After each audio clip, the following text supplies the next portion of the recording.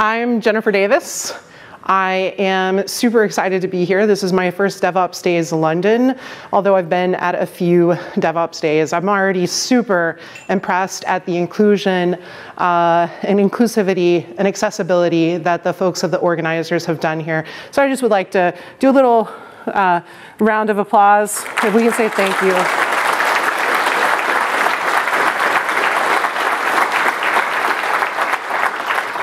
Organizing conferences is very difficult, and everyone in DevOps Days is doing this as a volunteer. So if you see the folks in purple and black, please reach out to them and say thank you.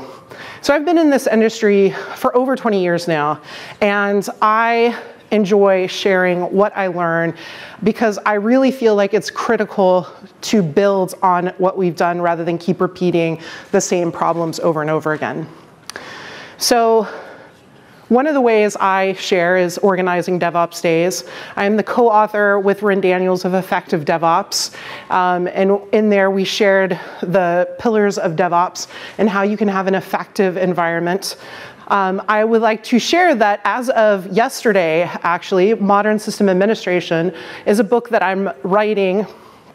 It is available for early release, which means that you can download from Safari and check out the chapters as I release them. It's very early, so please be kind, but I would love your feedback as well as any stories that you want to share to be included in the book. So today, what I want to talk about is trust. It is the building block of how we have successful relationships inside of our organizations and externally with our customers. And it's something that's intangible. We can't really look at it, see it. You definitely can't buy it. You have to earn it. And so often it's something that we lose at the drop of some incident. So often when personally identifying information is released, fraudulent activity happens with our bank accounts. And so there's a lot of different areas I could go with this trust. But what I'm going to talk about specifically today is about how we can incorporate it into building our applications. When I was talking to some folks yesterday, one of the things that someone pointed out to me was, hey, I see that you're talking about developers, and what about the users? And I'm going to say a word that I don't like here. What about those stupid users doing stupid things? And I want to ask that, yes, this is a place that you, in this environment, especially in open spaces later, this is a space that we can share our experiences, but I would ask that we frame things so not to use the word stupid, bad, wrong, and kind of endeavor to describe things in a different way. Because the problem is, I think we've done such a disservice to all of our users and even ourselves by not thinking about what challenges we're facing and building systems that allow people to do the things that they want and need to do without trying to act like, hey, I'm going to do all of the security for you, and then meanwhile they assume that good intent and things break. So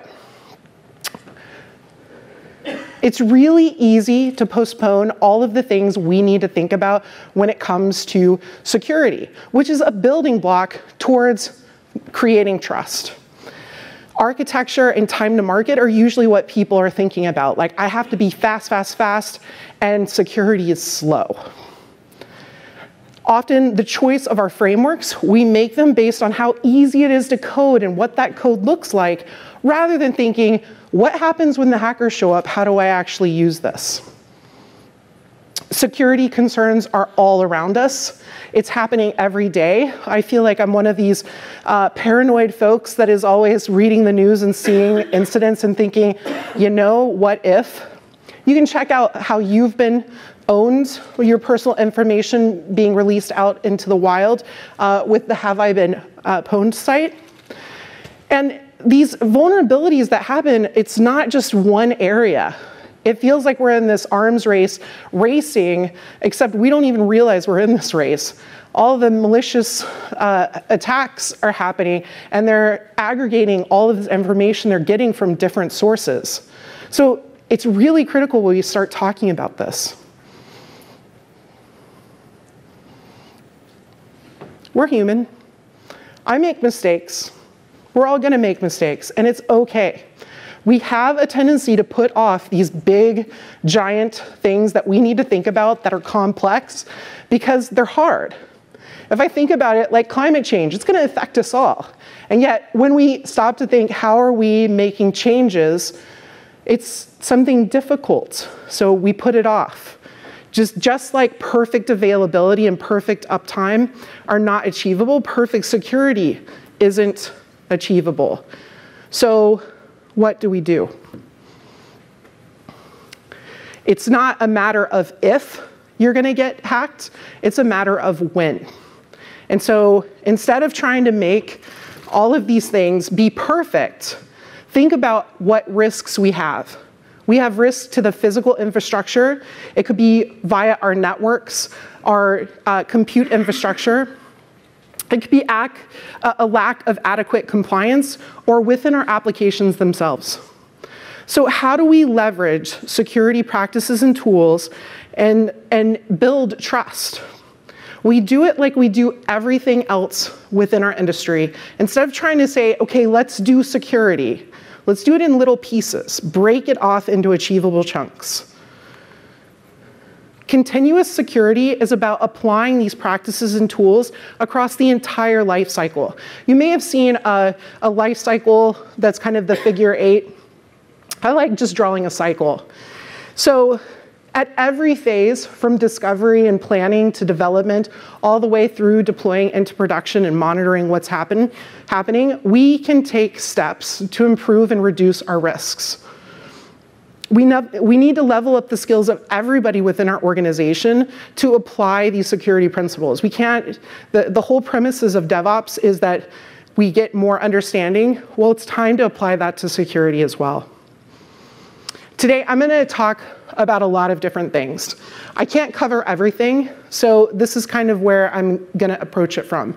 I'm gonna first set a common context, because so often we use words and they have slightly different meanings, and we assume that everyone understands what we're talking about, so I'm gonna just set the context.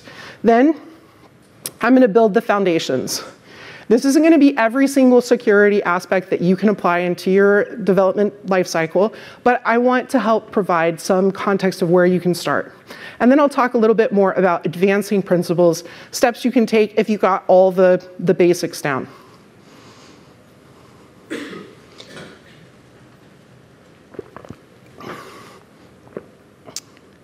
There's a lot more though.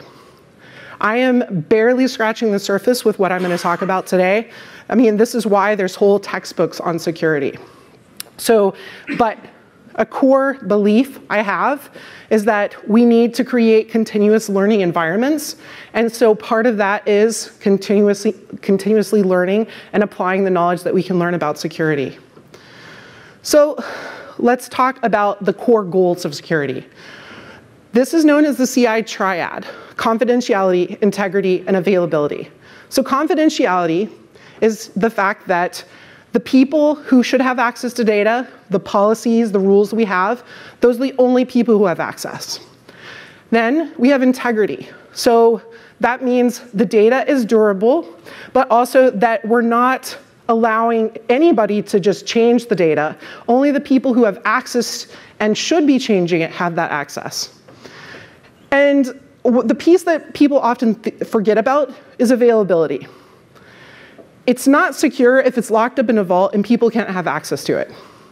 You have to have access when you need that access to do the changes or see the data that you need to see. Security issues come in two flavors.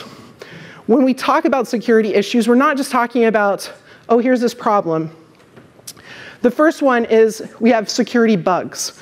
A bug is something that I implemented it and there's a problem in my implementation that leads to a failure with the system. So for example, Heartbleed was a security bug. We all recognized what would happen and we went and fixed it. The second one, a security flaw, is kind of harder to find because we've implemented it and it's a failure with how we use it. It might be intentionally implemented that way. And so often the discovery of these are well after other things have been built on top of it. And if you have to change the implementation, often you have to throw away all of the code and start over. That's pretty challenging.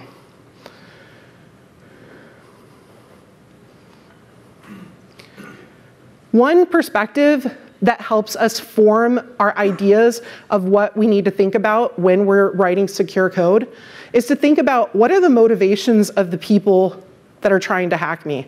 Often I hear from folks who are like, well, I've got to protect against these insider threats. That's not actually the top concern we should have. The top concern are the people who are getting financial gain. And the other aspect that we have to think about is what kind of data are we generating? So often when I talk to different groups that are asking me for help on building their systems, I ask the simple question, what is the value in your data? So often people are like, what do you mean?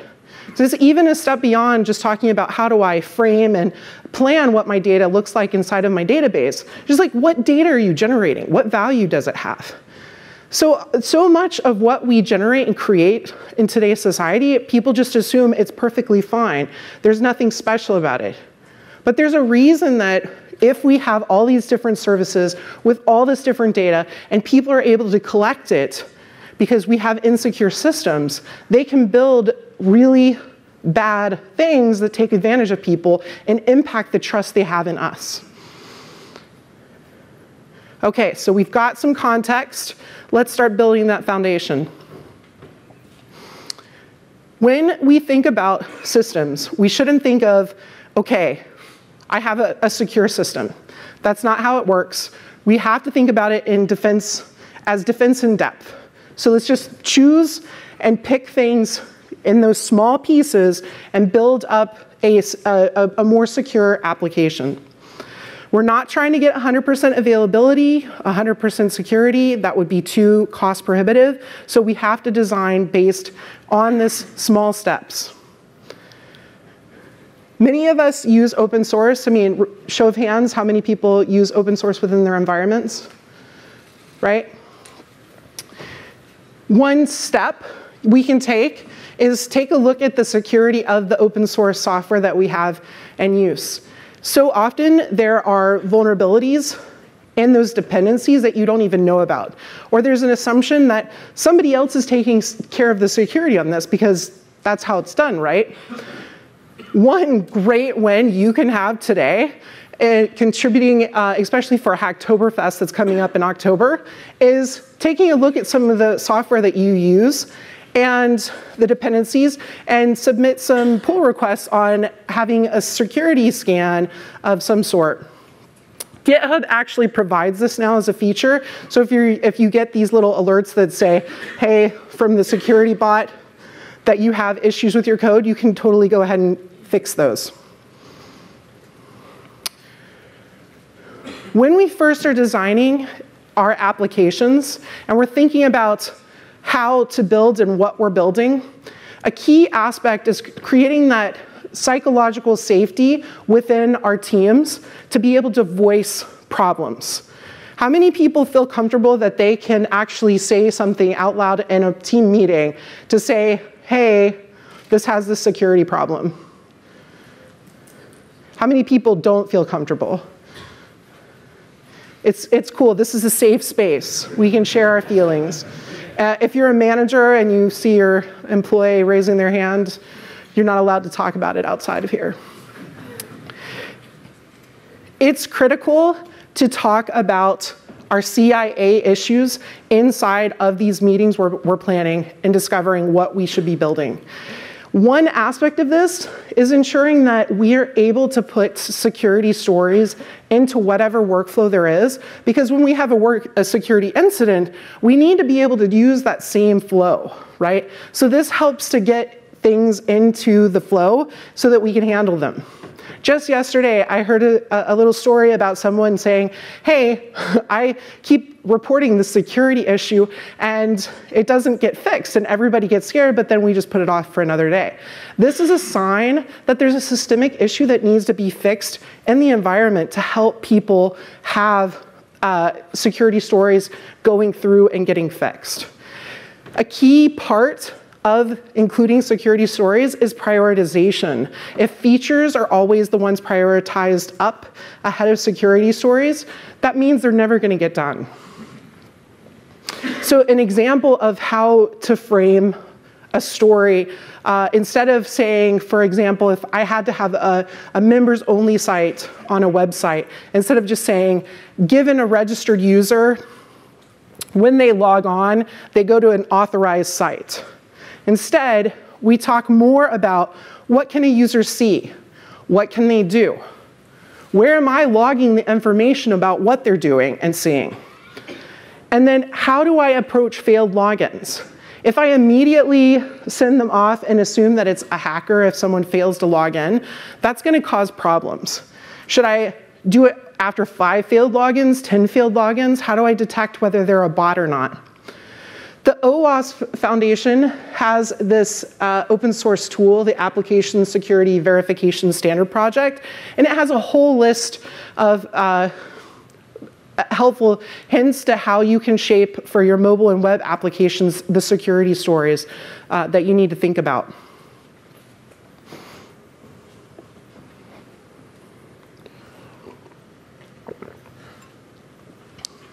I talked a little bit about what the hackers are doing and their motivations and how we look at different applications. One aspect of figuring out stories is thinking through how to model the threats that we have. And this is the process of which we identify, prioritize, and document potential issues with our systems. We have to think as if we're a hacker and think about, okay, what data can I access? And then look at all the attack surfaces, which are all the entry points, the database connections, all of those pieces where people might have a vector to attack our systems from. Another area to think about is when we're just figuring out what to choose for our architecture, there are trade-offs that we think about. And often the ones that I hear people talking about is the cost or lock-in. And I don't find those very interesting. And the reason is because cost isn't really a good way to measure this when we're choosing between a fully managed system versus someone implementing a lot of this stuff on their own. And part of that is I think we undervalue the people who are doing this. And so just as an example, you can deploy a managed Azure MySQL instance, and it's going to have secure connections, it's going to have encrypted storage, it's going to have all these compliance features, it's going to have encrypted connections between your application and the database, and that is going to provide a certain level of assurance for you and that you can eliminate man-in-the-middle attacks. And so then people look at that and go, oh, that's super costly, but you can do all of this yourself. You can deploy MySQL on a VM instance and secure it if you know how. A lot of the tutorials and walkthroughs that I see, it's always like opening everything up to make it really easy to deploy. And anything that's easy to deploy is generally going to be easy to take advantage of as well. I'm not saying one choice is right and one choice is wrong. If you have the knowledge and the experience in-house, it totally makes sense, potentially, for you to manage this kind of stuff yourself. The key thing is, we hand off, in our cloud native experience, we hand off some of the operational burden, not all of it, to the cloud provider so that they can handle the security from a broader sense. So if I look at the different options that are available, whether it's infrastructure as a service, platform as a service, software as a service, or serverless, if I go up, I am basically saying, the cloud provider, depending on what type of thing it is, I'm going to provide that service to you, the operational side. But there is no solution anywhere that a service could provide to you that is 100% security. You can't provide that yourself, but there are certain areas that no provider can do this for you. Without the context of what data you're generating and the value your company is bringing to your customers, that is on you to know and understand.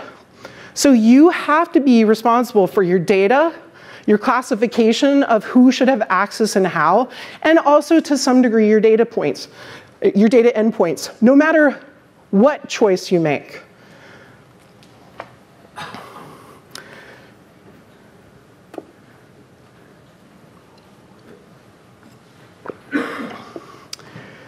A few years ago, I noticed a trend that we're sort of eliminating testers from our teams. And the idea is that developers can do all the testing, and now it's developers can do all the ops, and developers can do all the security. I am not that kind of DevOps. We all have specialization in our skills for a reason, and it's fine. If we talk and share, it's great. But testers are absolutely critical to ensuring and helping you reduce your risk in your environments.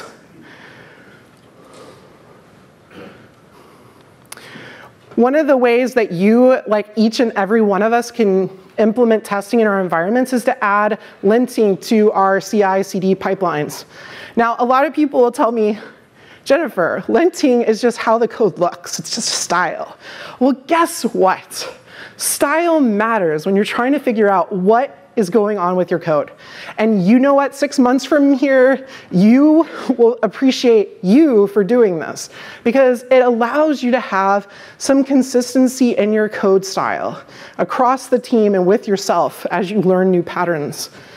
It also helps to provide you information about security issues in your code, like flaws in the code itself. There's this really interesting iOS case where there was 2 go-to fails, and this allowed for, it eliminated the signature verification validation from the code. So if they'd had linting as their first step before committing the code, it would have caught this, and this wouldn't have gone out. So yay, let's all lint. But you might tell me, linting is painful. I get all of this error messages and I'm going to ignore it anyway. Well, there's reasons we have coding standards, and you can actually encode into your configuration for the linting what errors you want to ignore. So you adopt a coding standard. Create configurations for your linters so that you can only lint what you want and have it report errors about what you care about. Collaboration is critical as well.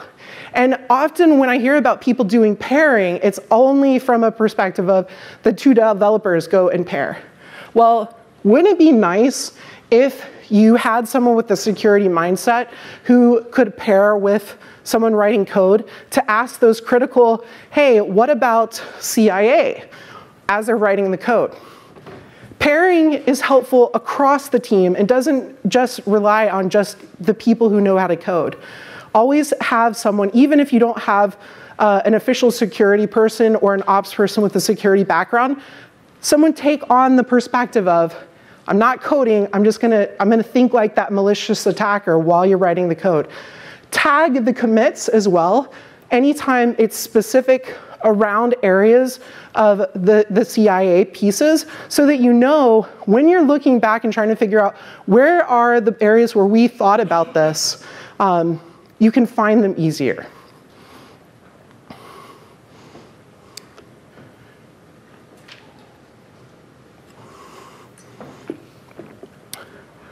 So security events are going to happen.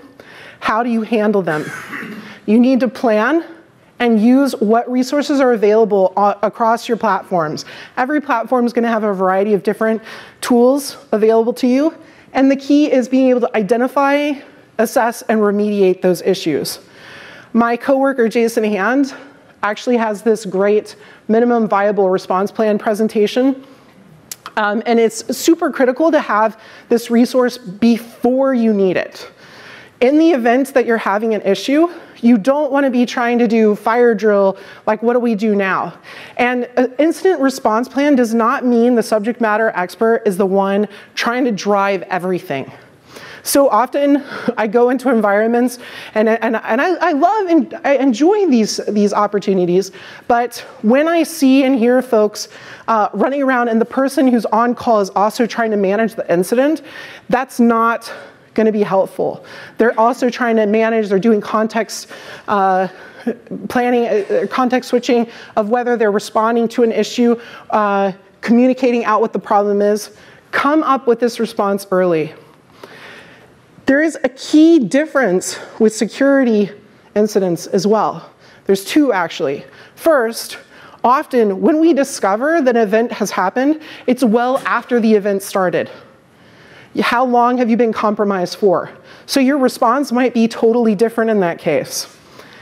It also might be that no impact has happened yet. A lot of times people in authority places will be like, how important could this be if there's no impact? And so you need to have that leverage to say, okay, this is a security event. We have to remediate this as soon as possible so that we don't impact the trust of our customers. If you were on an ops team when Heartbleed was released, you know what I'm talking about, how everyone just was like, we got to get this upgraded as soon as possible. Leverage your platform services. I've mentioned this before, and understand what the limitations of your platform have. One of the things I like to share is the Azure Security Center. I talk to so many people and they don't know that there's this like free part of their service. And every service is going to have some context that will provide you visibility into your infrastructure. I like the Azure one because I can see the visibility of what problems there are. The red ones are bad, super bad, and I can tackle them and eliminate those problems because it has a list of what steps I need to take to fix. Okay, so from discovery to deployment, we have some steps that we can take. If we work towards upgrading everyone's skills, we can level everyone up to be more security conscious. Once you have some of these basic skills going on in your environments, you can start applying more advanced principles, like bug bounty programs. I don't advise this as being like, oh, I'm building an application, let me go spend some money on a bug bounty program. But bug bounty programs are where you pay the community to try and hack into a specific set of environment conditions that you set around your program. Examples of a tool are like HackerOne that will allow you to define how you want to pay people to do this. Another way that individuals can level up their skills in a cooperative manner is capture the flag events. These are where there's a flag, there's security stuff. This will also make you absolutely paranoid about everything in your environment as you see how easy it is to hack into systems. But I would also, if you are a non-binary person or a woman, the CTF distributed team, the CTF circle, is a great place to do some collaboration and in a safe space to learn about capture the flag events. Red team exercises are really useful after you have an incident response program in place. This is where you have attackers and defenders, and sometimes the defenders don't know that this red team exercise is happening. But the idea is to discover system issues in your environment. So what do we do next? Or what do you do next? Well, identify where you are at. I've given like a whole broad spectrum of different aspects of security that you can apply in your environment. Assess what practices are useful to you right now. Encourage everyone to learn security skills. We're not saying that everyone has to be a security engineer, because again, DevOps. But let's have everyone have some basic understanding. We can't just say, like, throw the security over the wall, because that's not going to help us build trust in our teams, and it's not going to help us build trust with our customers. Incorporate the feedback you get And update your threat models as things go on, as you build new data, as you build new features. You're going to have new vulnerabilities that you need to talk about and discuss. Let's stop making security be in conflict with features. We are trying to build a product that lasts, and we want people to trust us, and we want to value the trust that they give us. Thank you so much for the time that you've given me to share my feelings about this. You can reach out to me at jennifer@modernoperations.org. You can find me on Twitter @SIGJE. If any of this is interesting to you, please speak up at the Open Spaces URL. That's a great place for us to go further into these conversations. I want to have a coffee ops session tomorrow morning, September 27th at 8:30. So if you're an early morning person and want to do some fun stuff tomorrow, we'll do that. And ongoing Abby, who is here today, is going to be running a coffee ops here in London. Thank you again. It's been a pleasure.